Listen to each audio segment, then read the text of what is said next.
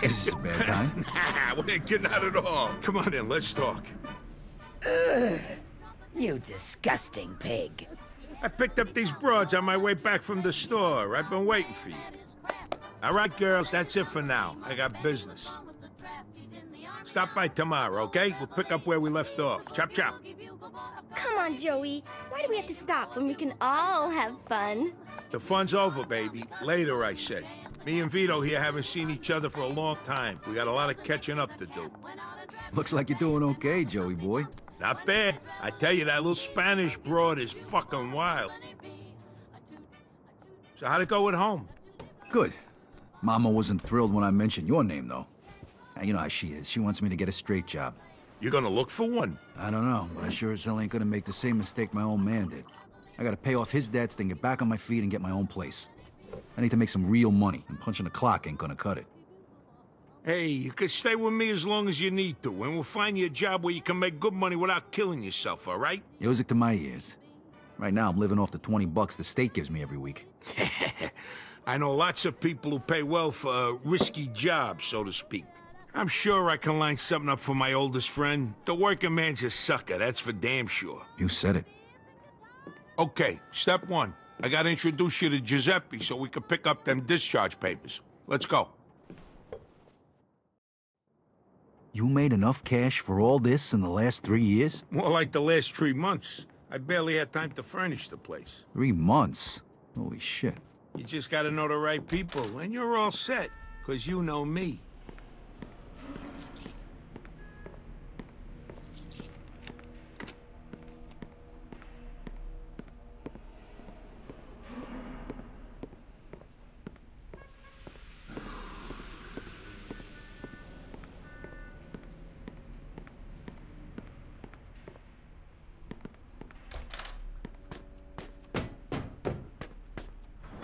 So you thought about what you're gonna do now? You said you were gonna introduce me to that guy Giuseppe. No.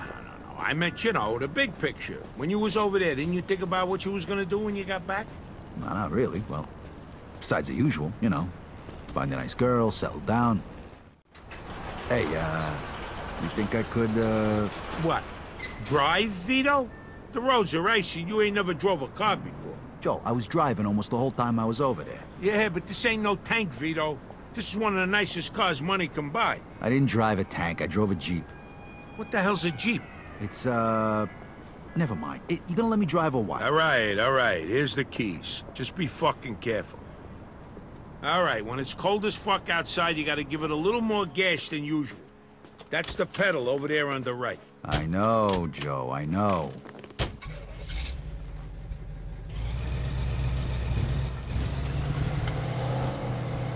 Okay, now make a right here. Then just go straight for a while.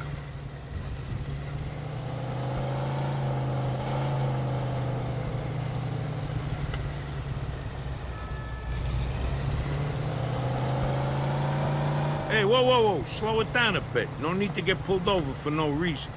Hey, Vito, you know what time it is? It's daytime. How the fuck should I know? It's time for you to get your own fucking car. Yeah, I'd love to if I could afford one.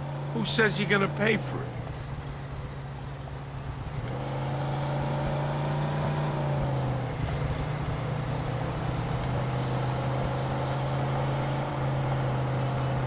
You know, you wasn't kidding. They really taught you to drive over there.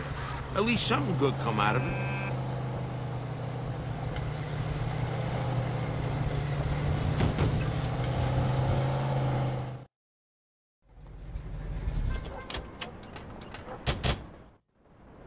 Ooh, get a load of that baby.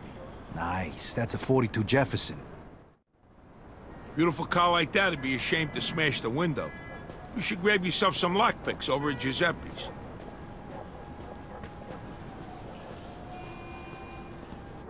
Welcome to Giuseppe's General Store, a thief's paradise. You name it, he's got it.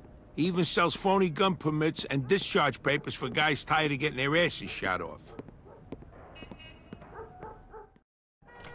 Hey, Giuseppe, I brought you a new customer. He's straight up, right?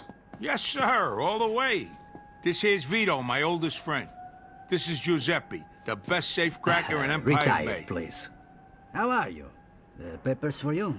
Yeah, they are. You got them finished already? It was a pain in the ass, but sure, they're done. Well, thanks. This really gonna work? Nobody from the army will bother you again, trust me. You see? What'd I tell you? Here's the money. Take your papers, Vito. We need a set of lockpicks, too. That we do. And guess who's paying for them?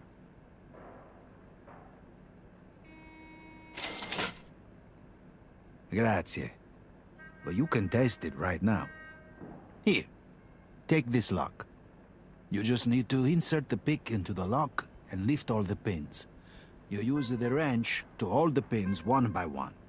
When all of the pins are set, just turn the wrench and the lock, she opens. Easy.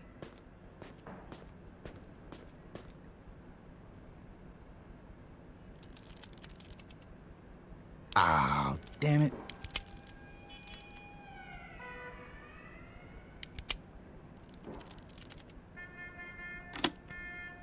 See you around, Giuseppe. Say Benedict. Easy, huh? Don't worry, you'll get the hang of it. I do it all the time when I lock my keys in the car. Vito.